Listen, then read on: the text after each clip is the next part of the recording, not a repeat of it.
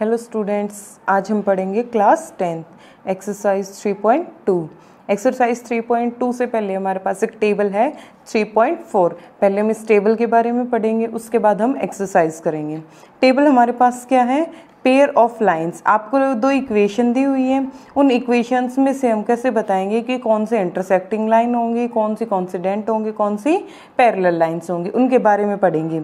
सबसे पहले हमारे पास दो इक्वेशन दी है, x minus 2y is equal to 0, 3x plus 4y minus 20। अब यहाँ पे इसका जो कोफिशिएंट होगा वो a1 है, इसका कोफिशिएंट a2। ठीक है, यहाँ पे b1 b2 और कांस्टेंट पे आएगा c1 c2। a1 हमारे पास क्या है 1 और a2 हमारे पास कितना है 3। a1 बाई a2 कर दिया 1/3। b1 by b2 minus 2/4। c1 by c2 कितना है 0 और यहाँ कितना है माइनस 20। अब देखो a1 बाई a2 1/3 माइनस 2/4 तीनों में इक्वल नहीं है, तो क्या लिख दिया a1 by a2 not equal to b1 by b2। दोनों इक्वल नहीं है, इक्वल नहीं है तो क्या होगा इंटरसेक्टिंग लाइंस। हम इनको क्या बोल देंगे कि कैसे लाइंस हैं? इंटरसेक्टिंग लाइंस हैं। और कैसा सॉल्यूशन है? Unique solution. Unique solution means only one solution. इस इक्वेशन का सिर्फ एक सॉल्यूशन है।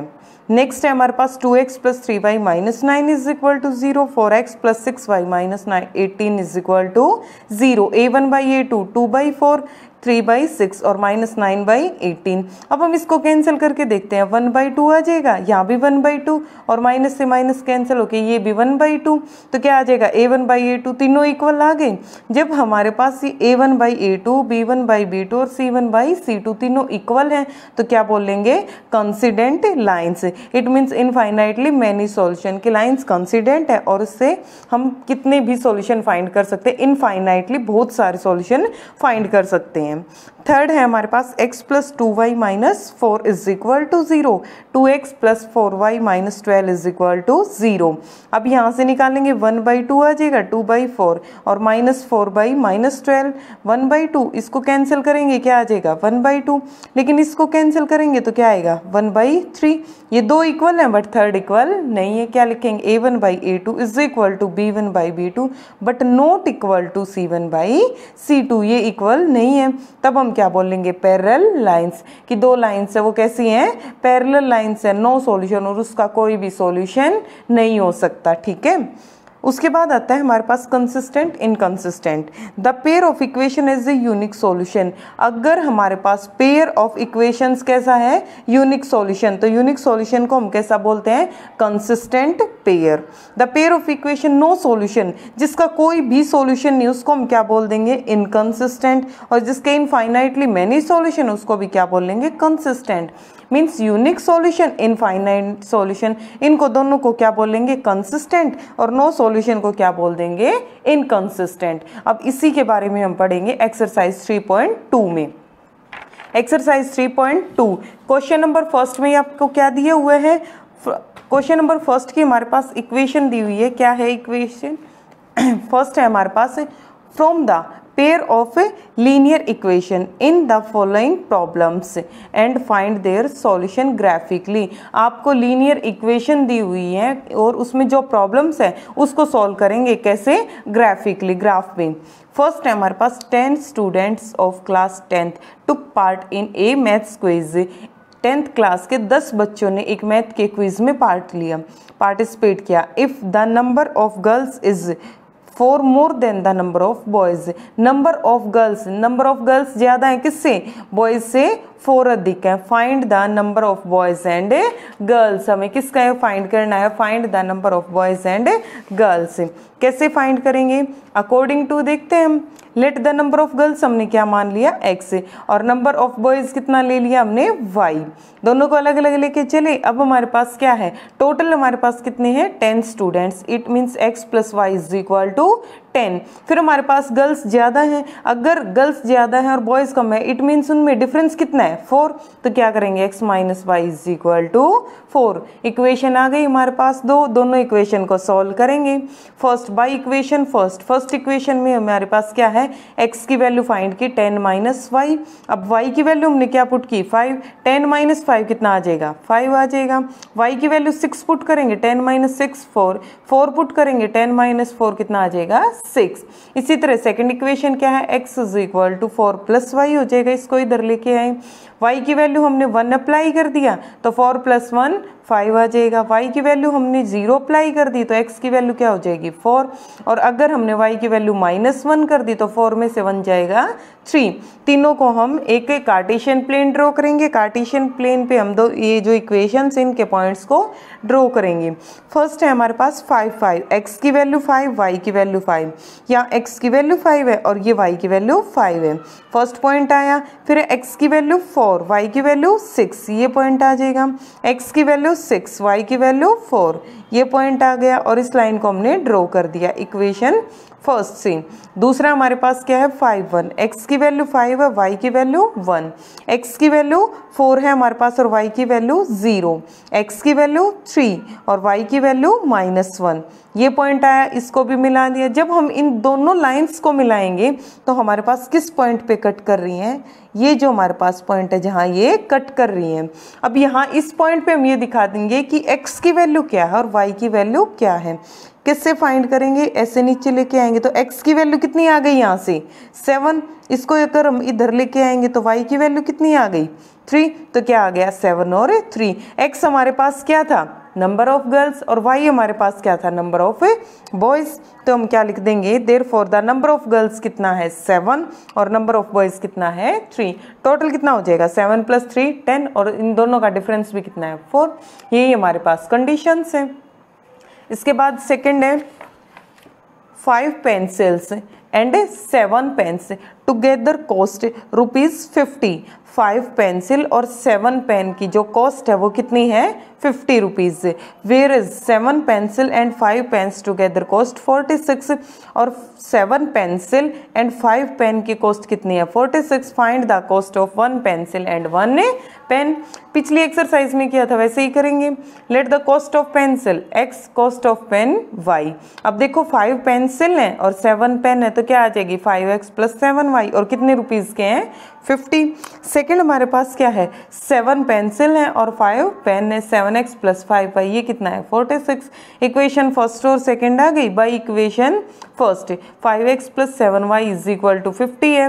5x इधर रख लिया, 7y को इधर लेके आए 50 - 7y, 5 को इधर लेके आएंगे डिवाइड में आ जाएगा। फिर हमने क्या किया कि y की वैल्यू 5 पुट कर दिया, 7 5 जा 35, 50 में से 35 करेंगे 15, 15/5 कितना आएगा 3। फिर y की वैल्यू 0 पुट करेंगे, 0 हो जाएगा तो क्या आ जाएगा 50/5 कितना आ जाएगा 10 आ जाएगा। फिर हमने y की वैल्यू क्या पुट की 10, 7 की और 10 की मल्टीप्लाई 70, 70 में से 50 जाएगा -20 और 20/5 4 -4। इसी तरह इक्वेशन नंबर सेकंड से सॉल्व करेंगे। 7x + 5y = 46। 7x को इधर रखा, इसको इधर लेके आए 46 - 5y और x 7 को इधर लेके आएंगे डिवाइड में आएगा। फिर हमने क्या किया कि y की वैल्यू पुट करेंगे -2, 5 2 जा 10 माइनस प्लस हो जाएगा और 46 + 10 56, 56/7 8 आ जाएगा। फिर y की वैल्यू हमने 5 पुट की, 5 5 जा 25, 46 में से 25 माइनस कर देंगे 21, 21/7 3 आ जाएगा। इसी तरह हमने इसमें 12 पुट कर लिया, क्या आ जाएगी -2। अब दोनों के जो पॉइंट्स है वो ड्रॉ करेंगे। पॉइंट्स हमारे पास क्या है, x की वैल्यू 3, y की वैल्यू 5, ये आया हमारे पास। सेकंड है x की वैल्यू 10 और y की वैल्यू 0, ये पॉइंट आ जाएगा आपके पास। x की वैल्यू -4, ये हमारे पास -4 और y की वैल्यू 10, ये पॉइंट आ जाएगा हमारे पास। तीनों पॉइंट्स को मिलाने के लिए हमने ये लाइन ड्रॉ कर दी, इसको हमने इक्वेशन फर्स्ट के लिए मान लिया। सेकंड है हमारे पास x की वैल्यू 8, x की वैल्यू 8 है और y की वैल्यू क्या है -2, ये आ गया हमारे पास। x की वैल्यू 3, y की वैल्यू 5, ये पॉइंट आ गया फिर से। x की वैल्यू -2 और y की वैल्यू 12, ये पॉइंट आ जाएगा। तीनों पॉइंट्स को मिलाने के लिए लाइन ड्रॉ की, दोनों लाइन इस पॉइंट पे टच कर रही हैं, इस पॉइंट पे टच कर रही हैं तो ये हमारे पास पॉइंट आ गया, क्या है 3 और 5। x की वैल्यू क्या हो जाएगी 3, y की वैल्यू क्या होगी 5। तो कॉस्ट ऑफ पेन क्या आ जाएगा, x था हमारे पास, सॉरी कॉस्ट ऑफ पेन हमारे पास कितना था y था, तो y की वैल्यू कितनी है 5 और कॉस्ट ऑफ पेंसिल कितना है x, x की वैल्यू क्या है 3, ये हमारे पास क्या आ जाएगा 3 और 5। नेक्स्ट है क्वेश्चन नंबर 2, क्वेश्चन नंबर 2 में क्या है, on comparing the ratio A1 by A2, B1 by B2 and C1 by C2, इनको कंपेयर करके क्या बताना, find out where the lines representing the following pairs of linear equation intersect at A point are parallel और coincident. हमें क्या बताना है कि इंटरसेक्ट है, पैरेलल है या कॉन्सिडेंट है, ये बताना है। अब ये हमने अभी टेबल से सीखा ही था।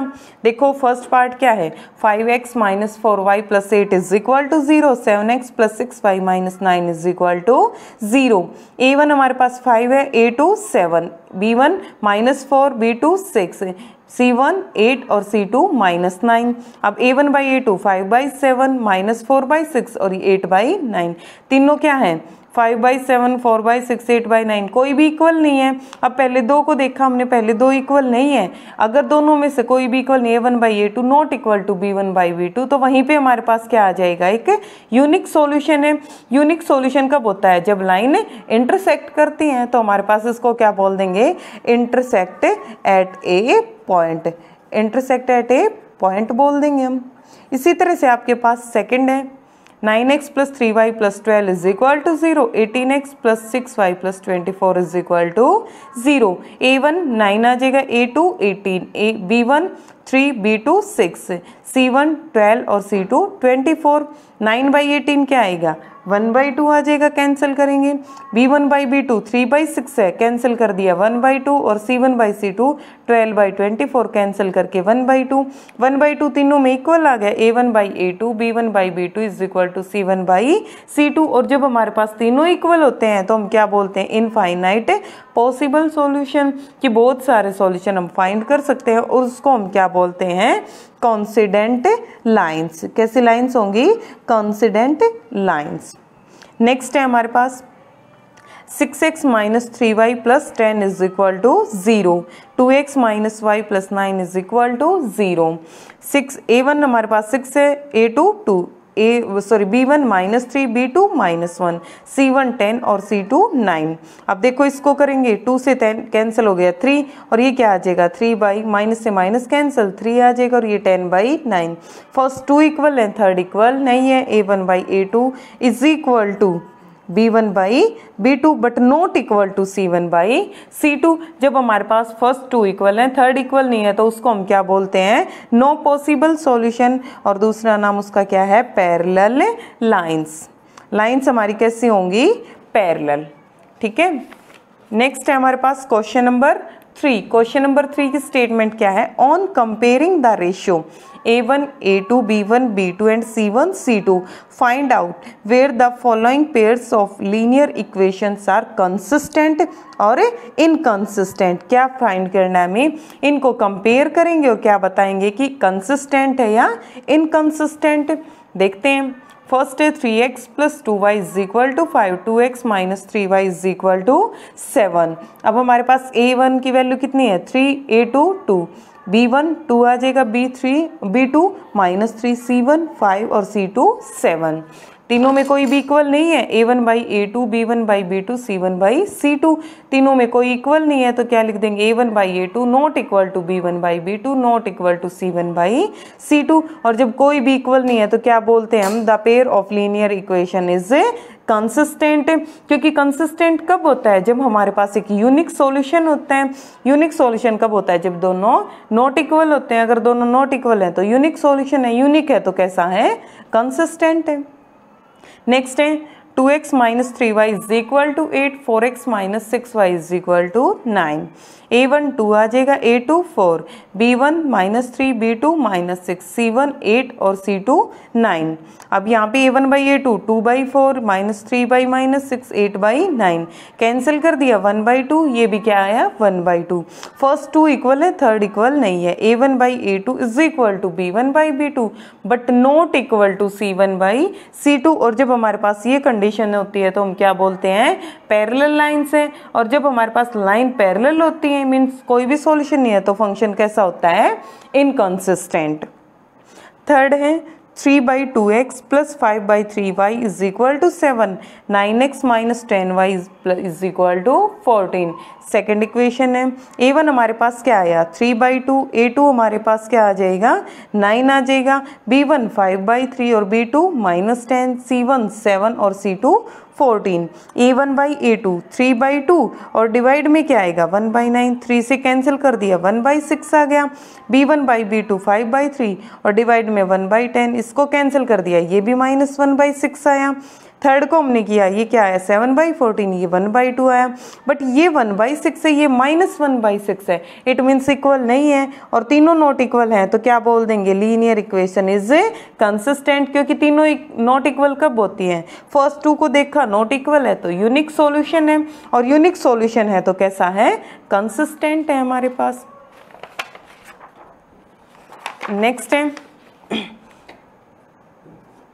Fourth, 5x - 3y = 11, -10x + 6y = -22। इसको हमने सेकंड इक्वेशन माना। a1 हमारे पास क्या है 5, a2 -10, b1 -3, b2 6, c1 11 और c2 -22, 5/-10 -1/2 आ जाएगा, ये भी क्या आ जाएगा -1/2 और ये भी -1/2, तीनों इक्वल हैं, तीनों इक्वल हैं तो क्या बोल देंगे the pair of linear equation is consistent, क्योंकि तीनों इक्वल कब होते हैं जब इनफाइनाइटली मैनी सॉल्यूशन है, और इनफाइनाइटली मैनी सॉल्यूशन आ गया तो हम क्या बोल देंगे कि फंक्शन कैसा है कंसिस्टेंट। नेक्स्ट है 4/3x + 2y = 8, 2x + 3y = 12 आ गया हमारे पास है।